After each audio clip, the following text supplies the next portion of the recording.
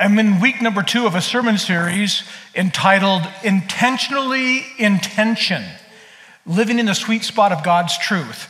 The premise is this, that in God's Word, the Bible, as you read it, you may notice you'll come across truths in the Bible that seem to be competitive, like competing truths, almost like contradictory. Like you read one thing and then you read another thing, and it's like, now how can both of those be true?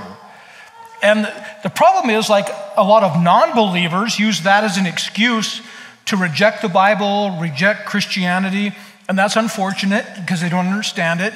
But even more, there are a lot of Christians who don't take the time to study that out. And I understand that because it's not always easy. Like, how do you study that out? And so I decided after 20-some years of pastoring, I just needed to take some of these on. Because even myself, as I'm reading through the Bible, it's like, now, okay, I know this is God's truth. I know this is God's truth. They don't look like they match. They don't look like they work together. And there's times when I've just kind of glossed over it, like, oh, but I don't have time to study that out because I'm gotta do this. And so I just kind of push it to the side. And I think we probably all do that, right? And even I do that. But there's times like, okay, time out. We gotta figure this out. And so honestly, I've been kind of putting off this sermon series for a while because I knew it would take a lot of study. And I like studying for a sermon message. I enjoy that part of what I do. But I knew this would this is not going to be easy. And the Lord a couple weeks ago just said, okay, it's time to do it. Like, okay. And so I've been doing that. I've just really enjoyed. And I'm not here to say like I've nailed this, but I think as we take time to study God's Word, we can see the truth that's there and how they're not competing, they're not contradictory. We just have to understand them. We have to see them in the context that it's written. And context is king when it comes to studying the Bible. And here's something I learned in Bible school a long time ago that didn't make sense to me at first, but it says you use the Bible, use the context of the Bible to understand the context of the Bible, right? We always have to keep the big picture in mind. And you can't just cherry pick a verse here and a verse there because you can make the Bible say anything you want if you cherry pick it. And you can't do that. You have to look at the big picture. And honestly, there are some things that I'm going to take either to my grave or to the second coming of Jesus that I'm not going to understand. So I'm not here to tell you like, oh man, I got it all figured out. Like I don't. But I'm learning, and I'm sharing what I'm learning with you. And because I think it's important that we understand how these truths live in tension together. And when I talk about that word tension, usually that's not used in a good connotation, right? Usually when we think of tension, we think of something bad. Like there's tension in the family, or I have a tension headache. Like that's not good. But tension is valuable and needed in a lot of instances. I spent a lot of years in the broadcast industry and in radio towers and TV towers. Tension is what keeps towers standing up. You see the guy wires coming off of broadcast towers, right? They're in tension. In other words, there's tension between them, pulling hard in equal and opposite directions to keep the antenna straight. If it weren't for tension, those broadcast antennas would not last long. The wind would take them over, and especially in Montana, wouldn't take long, right? And so this idea of tension and keeping like tension in barbed wire fences, you need tension to keep animals in. Tension is a good thing, can be a good thing. And so these truths that we're studying about are actually held in tension, right? Like, okay, there's a sweet spot in there. We're not on one side or the other side. We're like, oh, here's my favorite truth. I think I'll cling to that truth. But you can't just pick your favorite truth and ignoring the other one, right? You got, okay, how do we live in that sweet spot there? Because if we don't live there, we're going to miss a lot of good things of God that God has for us. And we would be out of balance if we didn't do that. So in this sermon series, we're going to look at kind of two competing truths or seemingly competing truths that maybe we haven't understood in the past, and how they complement each other, how they bring things into sync in our life with God. And so here we go, week number 2. 2 truths that live in tension. Talk about the law today. So there's a lot of seemingly competing Bible passages I could read. I'm going to read a couple. So here's one, Romans 3:31, right? Because we always ask, are we under the law or what? Are we under the law or not? Romans 3:31 says, do we then nullify the law by this faith? Not at all. Rather, we uphold the law. So you read that like, oh, so we uphold the law. We're going to talk about what the law is more specifically in a minute. Romans 6:14, though, so you just go a few chapters later in the book of Romans, it says, for sin shall no longer be your master because you are not under the law, but under grace. Like, okay, Paul, make up your mind. You said we uphold the law. That isn't what that says. We uphold the law. Romans 3:31. Romans 6:14. No, we're not under the law. How can both of those be true? Right? And I think Christians have struggled with that a long time because we don't take the time to really study that out. Because the question is, are we under the law or not? Well, what is the law? If you look in the dictionary, under law, it says an orderly system of rules and regulations by which a society is governed. All right? Societies and organizations have laws, rules, regulations, structure. God's a God of structure, right? And so there are rules and regulations. When you start reading the Bible, the Old Testament especially, like there's a lot of rules and regulations there. One of the things I wish someone would have told me when I was young that I didn't understand, I understood there was the Old Testament and the New Testament. And I understood that Jesus was a dividing line. Okay, I got that. What I didn't understand is how do we relate to the Old Testament, also known as the Old Covenant. Covenant is agreement, right? There's an old agreement with God and there's a new agreement. Old Testament, New Testament, Old Covenant, New Covenant. And sometimes you start reading in the Bible, especially like Leviticus, and you're like, what? I can't eat shrimp? Because no shellfish, right? Not selfish, shellfish, can't eat shellfish. There's like a lot of these rules and regulations. Like men can't trim the hair on their temples. Well, that's about the only place I can grow hair, so I guess I'm okay, but that would look kind of weird. So you start reading that stuff like what? And of course, there's the 10 Commandments in the book of Exodus, so we know those, right? Well, most people do, or at least you heard of them. So in the Old Covenant, the Old Testament, there are basically 3 types of laws, all right? What governs God's people. There's the moral law, which the 10 Commandments would be a summary of the moral law. God has eternal principles, right? Like don't kill other people, murder them. He's not talking about armies and wars, but don't murder and don't have sex with people you're not married to, and don't lie, and don't steal, and there's 10 Commandments. Like those are eternal principles, a moral code. So there's the moral law in the Old Covenant. There's also ceremonial law. A lot of like, okay, I want you to take this bread, but don't put any leaven in it, don't put any yeast in it, and eat this and have some herbs. And when you do this, eat this, but don't eat that. And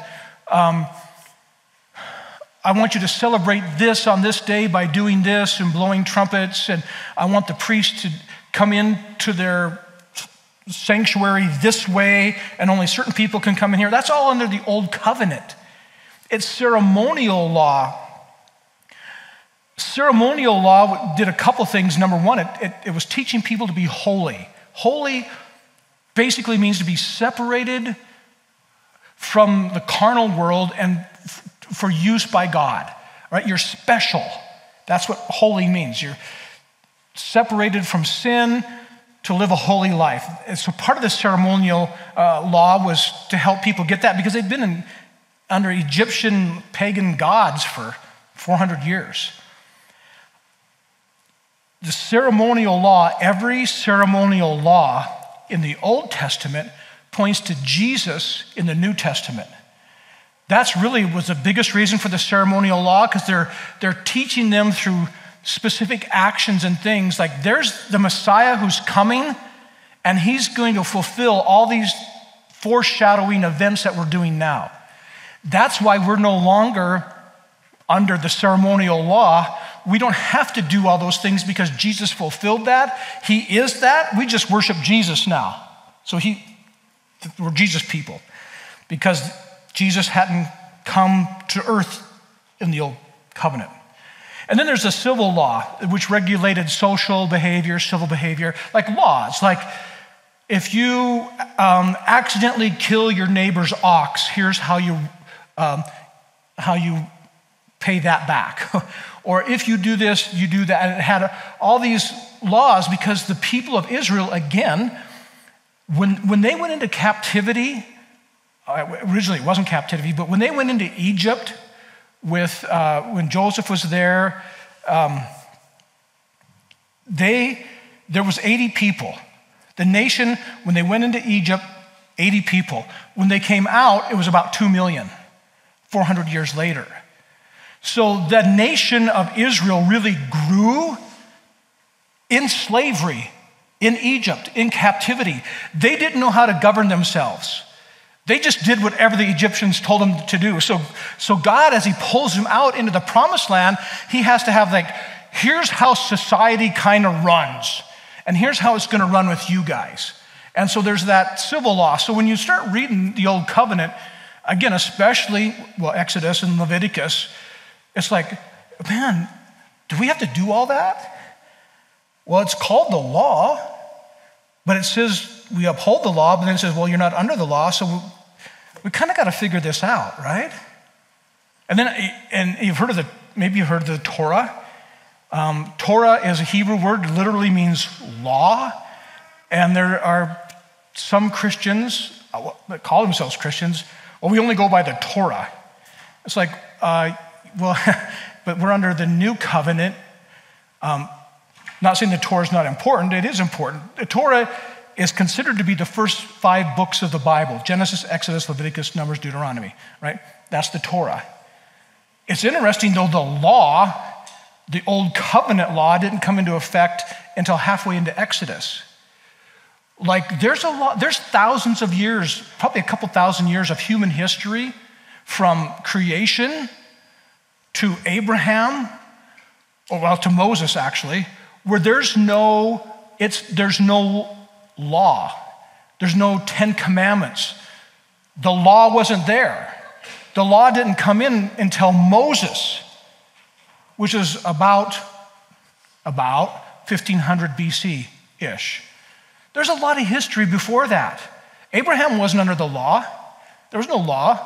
I mean, God had laws, so I guess in that sense he had edicts and things he wanted people to do and not do.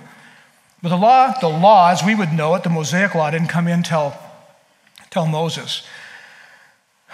I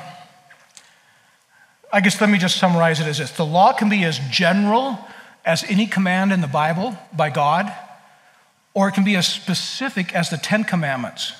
So sometimes when people speak of the law, they're speaking specifically of the 10 Commandments. Sometimes they're speaking of all the laws in the Bible. Sometimes they're speaking of just the old covenant, which didn't happen until the middle of Exodus. So it kind of like, well, what do you mean by the law? Well, we kind of mean this old covenant thing, but if you think summarized by the Old Testament, 10 Commandments, most people would say that's the law. Do this, do this, do this, do this, don't do this, don't do this, don't do this. That's how we kind of think of the law, kind of. But Romans 6:14 that we read says that we're not under the law, but we're under grace. Grace, and we teach this a lot here, but let me just remind you, grace is God's favor along with his supernatural empowerment to do what he's asked you to do. So when God gives us grace, he gives it to us out of favor, like we haven't earned it. You don't earn grace. He just gives it to you. It's unmerited. but it also empowers you to do what he's asked you to do. So, how do we match those two? What does that mean? Let me just twist the knot a little bit more before we go on. Can I do that? Can I just twist you up a little bit more? I'm gonna, so hold on. Romans 2:13. For it is not those who hear the law who are righteous in God's sight, but it is those who obey the law who will be declared righteous.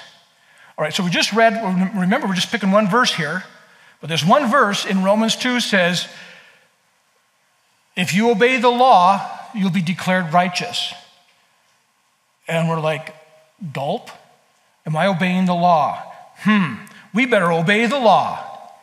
But then, read Romans 3:20, one more chapter down. Therefore, no one will be declared righteous in God's sight by the works of the law. Rather, through the law, we become conscious of our sin. What? It just said, I'm declared by obeying the law. I'm declared righteous. Declared righteous by obeying the law. I am not declared righteous by obeying the law. Does that seem like contradictory? All right. Should we unwrap this a little bit?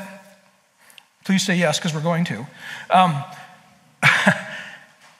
Let me go back to Romans 2:13. Let's tell you what's going on here. Again, context, right? Context. You can't just start picking out one verse, because if you start picking out one verse here and one verse here, here's what you get. Confusion. You get like, I don't have a clue. The Bible's whack. I don't want to read it. I don't get it. A lot of people are there. I was there for a lot of years, so I was one. Romans 2:13, I'm rereading it. For it is not those who hear the law who are righteous in God's sight, but it is those who obey the law who will be declared righteous. All right. In the Old Covenant and in Jewish tradition, they would read the Torah, the first 5 books of the Bible, the law. They would read the law every Sabbath in their gathering. All right. They would read it.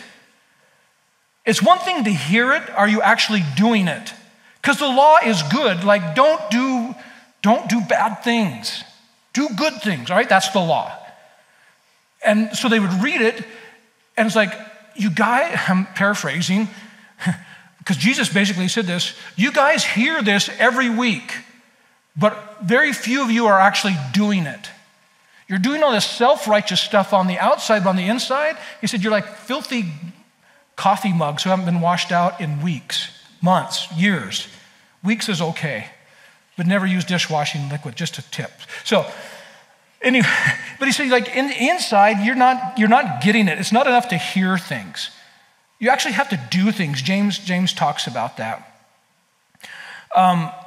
So here's what Paul is saying. So Paul's writing under the new covenant, right? Jesus already came. He's died. He said we have a new covenant. There's a new agreement. You're saved by grace. You're not under the law. And what he's saying is, in Romans 2:13, it's perfect obedience to the law. The only way to be declared righteous by the law is to perfectly obey it. He's getting their attention. Because they're like, they might say, oh, we perfectly obey it. They say that on the outside, but on the inside, they're like, oh, I don't. I don't obey it. I don't know if I can. James 2:10 says this is New Testament. He says, for whoever keeps the whole law and yet stumbles at just one point is guilty of breaking all of it. Gulp. So basically what the Bible is saying, okay, you want to be declared righteous by the law, because that's what they were saying, right? That like, we're righteous by the law, because we're awesome at doing it. Just watch us. That's what they were saying. And the Bible says, like, if according to the law, if you break just one thing, you break all of it. You lawbreaker. I'm not a lawbreaker. Yes, you are. Paul is trying to show them the situation they're in. Fine, because they were rejecting this grace thing. They're rejecting faith in Jesus. Like, just let us do our thing. Let us follow all the rules, and that's how we're declared righteous. And Paul, but you're not doing it. And even if you tried, you can't do it. Nobody can do this perfectly. Well, except one, Jesus, and he did it. He fulfilled the law, but nobody else can. So, back to Romans 3:20. Therefore, so he just talked about, you can't do this. Therefore, no one will be declared righteous in God's sight by the works of the law. Why? Because you can't do it. If you could do it, you would be declared righteous like Jesus was, but you can't do it, so quit trying because you can't do it. No one will be declared righteous in God's sight by the works of the law. Rather, by the law, we become conscious of our sin. The law makes us aware of our sinful state. It's the law that makes us wake up and go, perhaps I'm not as awesome as I thought I was. We teach a lot here, God thinks you're awesome, and he does. But he also knows that we mess up. He knows that we cannot live perfectly, no matter how hard we try. And it was that trying to be righteous by your own good works, Jesus said, like a heavy yoke. It's like a burden that you can't carry. And he says, when you follow me, my burden is light. My yoke is easy, my burden is light. I come to take that off. He came to take off that burden of religiosity, of the law. So the law makes us aware of our sinful state. If you were not aware of your sinful state, you don't see a need for a Savior. That's what this is about. Paul is trying to get the people to the point of this truth, like, we need help. We need a Savior. So here's a few other things Paul wrote. Ephesians 2:8-9. For it is by grace you have been saved, right? God's favor, through faith. And this is not of yourselves, it is a gift of God, not by works, so no one can boast. He's saying, you're not saved under the new covenant by behaving really good, really well. Really well. Where's my English teachers? Help me out here. You're saved because of God's favor. When you put your faith in Jesus, God's favor saves you, makes you righteous. And we teach that a lot here. Romans 3:28 says, and this is Paul teaching again, he's still teaching on this, therefore, we maintain that a person is justified by faith apart from the works of the law. You are not justified by the law. Justified means declared not guilty. What Paul's saying is, under the law, no matter how hard you try to be good, the verdict is always going to come back guilty. Because the law does not grade on the curve. Well, I've done better than most. That's what a lot of people think. I'm pretty good compared to other people. Yeah, but compared to God's righteous standard, you're not. And so we've failed that. So we need some help. We need a Savior. Apart from the works of the law, because we can't do it. So many verses in the Bible talking about this law grace, and yet the law is there's some value to it, but we're not under it. So let's bring some understanding. I've got 5 points here this morning. Hopefully take all the loose ends, kind of tie them up a little bit. Here's number one. I think I got to start here. Salvation has always come by faith. I'll start right there. Even in the old covenant, people were saved not by following all the rules and regulations. That never saved anyone. Salvation is and always has been because of faith. Always. Old Testament believers made animal sacrifices for their sin, but they did it in faith that at some point the Messiah would come and take their sin away. So Old Testament believers who really knew the scoop, and many of them did, understood that animal sacrifices just covered their sin. It didn't take it away. And that at some point in the future, a Messiah would come and take their sin away. That's why when John the Baptist came announcing Jesus, he said, "Look, the Lamb of God who takes away the sin of the world." That was a big deal because they knew that their sin had not been taken away, their sin had just been covered. The word atonement literally means to cover. That's what it literally means, atonement. It doesn't mean taking away. Jesus came to take our sin away, not just cover it. Genesis 15:6. This is Abraham before Jesus changed his name from Abram to Abraham. And this is before the law. So this is pre-Torah. Well, it's in the Torah, but it's pre-Old Covenant.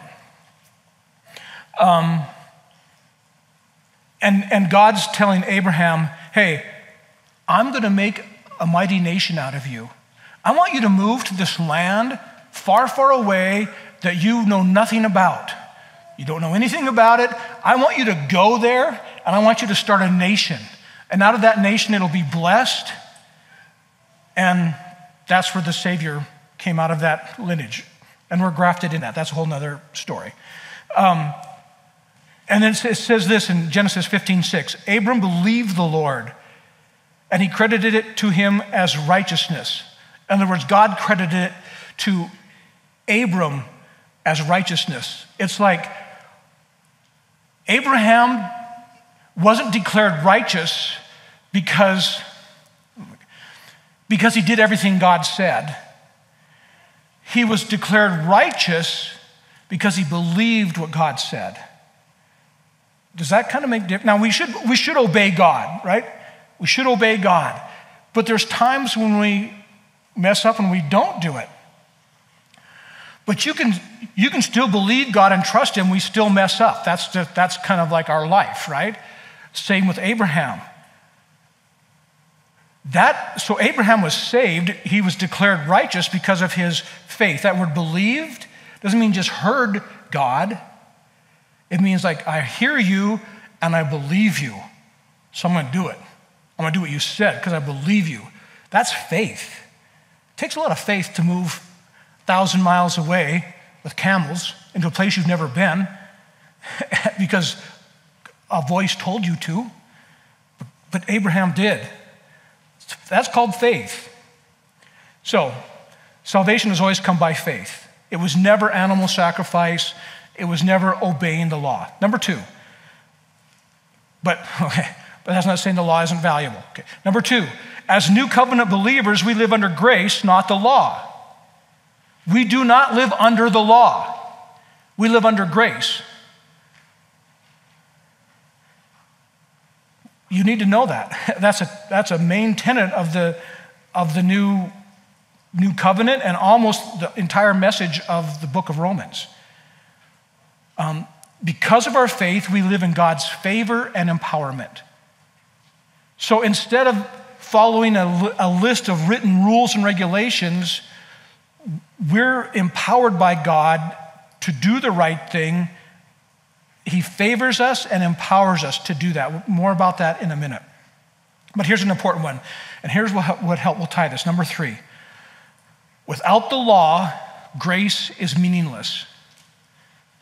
All right? Because you're like, what's the big deal? Paul seems to be making a big deal of the law. Like, it's important. We need the law. Paul says we need the law. It's important. And then he says, but we're not under the law.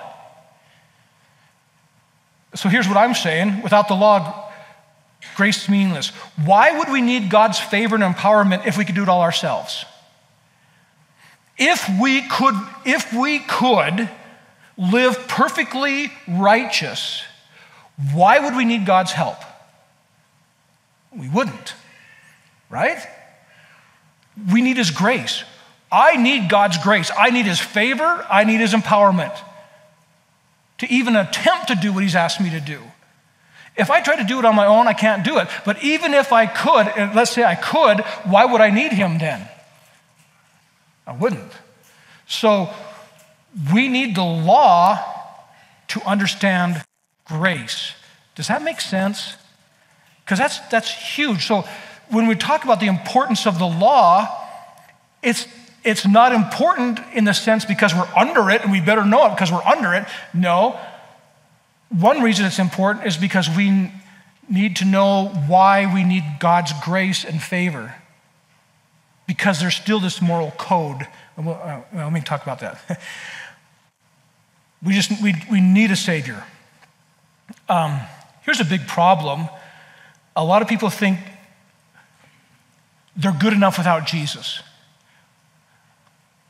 Even some who call themselves Christians who don't know Jesus, which there are plenty of those in the world, but people who aren't Christians, like why would I become a Christian when actually I'm better than most of the Christians I know?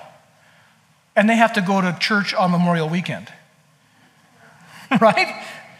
Like, I'm pretty awesome compared to other people, and I get to go camping. And they got to go to the meeting, and I'm better than them. Come on, you know that happens a lot. People think, they might not say it, some do actually, because I've heard it, but a lot of people think that. Why would I go? Especially in this community where we are blessed. The community we live in this larger area, I would say almost the whole state of Montana, there are the nicest, greatest people in this state ever. And in these communities, the drawback is like, then why do we need Jesus? Like, we're all good, right? We all take care of each other. We're all there for each other. We all support each other, which is largely true, largely. It's like, why do we need Jesus? Like, if you want to do that, fine, but I don't, because we're all pretty good. That's a problem. Because when it comes down to one of the things, it's not the only thing, one of the things, they don't understand the law. They don't understand God's law. When you don't understand God's law, even though we're not under it, then you don't see a need for a Savior. You don't see a need for grace. Which brings me to this point number 4. By upholding the law, we are proclaiming that sin is bad, holiness is good, and we need a Savior. There it is. That's why we need the law. Can you remember 3 things? Sin, bad. Holiness, good. We need a Savior. That's why we have the law. Because if we didn't have the law, the Bible says we wouldn't know that sin is bad. We wouldn't even know what sin is. We need to have the law to know what's wrong, right? Even though we're not under it, we need to know it. I hope I'm connecting enough dots here. Romans chapter 7. A lot of people read Romans chapter 7. It's like Paul is like, I'm such a mess. And they never read Romans chapter 8. I'm taking a little sideline here. Like Romans chapter 7, Paul is saying, I'm a wreck. Things I try to do, I don't do. Things I know that are right, I should do, I don't do. And the things I don't want to do, I do. And people read that and say, well, see, that's Paul, so we're okay. But you got to read Romans chapter 8, everything in context. Because in Romans chapter 8, he goes, thank God, literally, for the Holy Spirit. Because now I am declared righteous. Now I am empowered by God's grace to do the right thing. So he's contrasting trying to live under the law with the living under grace between Romans 6 and 7. So he's fleshing that out. Romans 7, verse 6. But now, by dying to what once bound us, let's talk about the law, we have been released from the law so that we serve in the new way of the Spirit and not in the old way of the written code. Verse 7, what shall we say then? Is the law sinful? Certainly not. Nevertheless, I would not have known what sin was had it not been for the law. For I would have not known that what coveting really was if the law had said, you shall not covet. It's like it makes us aware of our sin. Okay, I feel like I need to say this. You are not to live thinking about your sin. You are to live thinking about your new life in Christ, all right? We preach that a lot. I just feel like I need to say that. I teach this a lot, but there's always new people. Jesus is not interested in fixing your sin. He's interested in you living. If you live your new life, you won't generally sin. If you try to fix your sin, you're going to make it worse. Like, Jesus is like, I'm not fixing up your old junker. I'm giving you a new one. We're called a new creation, new life in Christ. That's why we thought that'd be a great name for a church, right? New life in Christ. Paul says, consider yourself dead to sin and alive in Christ. And so, like, I'm dead to sin, I'm living for Christ. As if I live for Christ, and by what, number 5, what we're going to talk about in a minute, then I'm doing way better than I ever could trying to fix the junk of my old life. So Paul says, you're not under the law, but you need the law to know what sin is, to know that you need a Savior, to know right from wrong. But you don't do it by trying to work harder at the written rules. So how do you do it? Number 5. The old covenant law established a moral code. Yay. And under the new covenant, we live by that code by yielding to the Holy Spirit. There it is. Well, let me just read it. Romans 8, 3 and 4. Now we're in the good chapter of Romans where Paul's like getting it. For what the law was powerless to do, because it was weakened by the flesh, God did by sending his own Son in the likeness of sinful flesh. He wasn't sinful, but in the likeness of that, to be a sin offering. And so he condemned sin in the flesh in order that the righteous requirement of the law might be fully met in us, who do not live according to the flesh, but according to the Spirit. We're not living according to the law. We're not under the law, we're under the Holy Spirit. Difference between old covenant, new covenant. They didn't have the Holy Spirit in every believer 24/7 under the old covenant. That's why they had that. We do. When Jesus died, resurrected, went to heaven, he sent the Holy Spirit. Actually, and this is like Pentecost Sunday, where we celebrate Acts 2:4, where that happened. Every believer has a Holy Spirit. So now we can follow the Holy Spirit. Here's what Galatians 5 says, starting in verse 16. So I say, walk by the Spirit, yield to the Spirit, live in the Spirit, follow the Spirit, Holy Spirit, and you will not gratify the desires of the flesh. For the flesh desires what is contrary to the Spirit, and the Spirit what is contrary to the flesh. But they are in conflict with each other, so that you are not to do whatever you want. But if you are led by the Spirit, you are not under the law. You have two choices of how you live. If God is your God, are you going to live under the law, or are you going to live under the Spirit? They're not both, right? As new covenant believers, which you are, we live under the Spirit.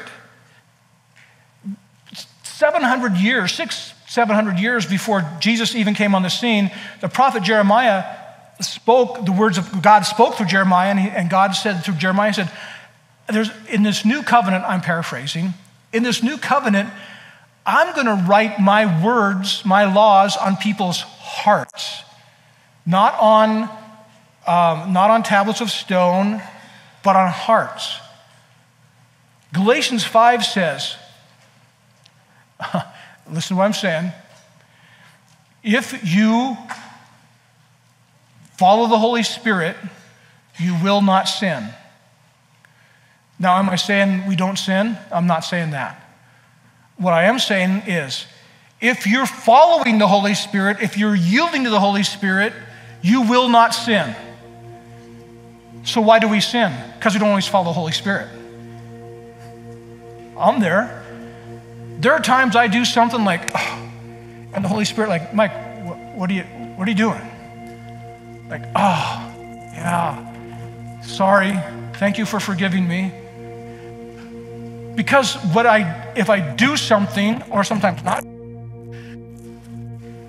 it's because I'm not following the Holy Spirit. I'm not yielded to the Holy Spirit. I'm just kind of doing my own Mike thing. I'm living out of the flesh. And that's really this, not battle, but it kind of is. It doesn't have to be as much of a battle as we make it. Between the flesh and the spirit. It's like becoming a little more,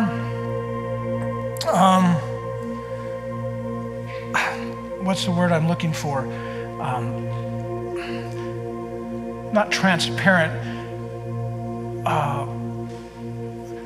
We're willing to kind of make ourselves vulnerable. I guess that's the word I'm looking for. It feels really vulnerable to yield to the Holy Spirit because our default mode is to call our own shots. Our default mode is let the flesh call the shots. And that's kind of how we've lived most of our life. When we give our life to Jesus, accept Him as Lord and Savior, put our faith and trust in Him, believe what He says, and the Holy Spirit comes into us, now it's like, okay, now maybe my flesh needs to like just chill out a little bit, and then I need to, Holy Spirit, what are you doing? And when we follow the Holy Spirit, we will not sin. But sometimes that flesh is like, something grabs us, right? And we just have to say, oh, sorry, thank you for forgiving me. I'm back with you, Holy Spirit. That's how we're to live as new covenant believers. I'm so thankful to be living under the new covenant. To have that burden of the law lifted, where I don't have to try to, number one, even remember all the laws, because there's way more than the 10 Commandments. Like if you start going from there, like, and trying to think, did I do that right? Did I do that right? It's so much easier and more effective just to listen to the Holy Spirit and let Him guide and direct me. When I do that, I find I don't take offense to things. I don't speak ill of people. I have a lot more joy and peace. But when I start getting in the flesh, I lose that. I lose my peace. I lose my joy. I start taking offense. I start carrying around unforgiveness. It's like, what am I doing? Flesh, you're dead. I'm living under the Spirit. So, do we live under the law? No. Do we uphold the law? Yes, in the sense it's important in our life because we know there's a moral code. We know that we should be living a holy life. We know that sin is bad, and we know that to live the way we should live, we need Jesus as Savior. We need the Holy Spirit. I hope that helps connect some dots for you on this law versus grace thing. Are we under the law? Are we not under the law? Because there's Christians like, have nothing to do with the law. Well, like, that's not biblical. And then there's other Christians like, it's all law. Just, man, you got to do the feast. You got to do all the Jewish thing. Like, no, the Colossians says, don't do that. Live under the Holy Spirit. You'll do the right thing. Really? When you take all the law, Old Covenant, New Covenant, whatever, it's the law. It's all about living in right relationship with God and other people. That's what it's all about. I mean, just look at the 10 Commandments. It's all about your relationship with God. Thou shalt have no other gods before me. And relationship with other people. Your parents, your friends, other people. You're called to live in right relationship with God and other people. You can't do that on your own effort. You need the saving blood of Jesus, and you need the power of the Holy Spirit. If you're here this morning and you've not ever put your faith and trust in Jesus, I implore you to do that. To do what Abraham did, is to put your faith in him, to believe what he says. Do you believe what Jesus says? What does Jesus say? Well, he says, unless you're born again, you'll not see the kingdom of heaven. That's what he says.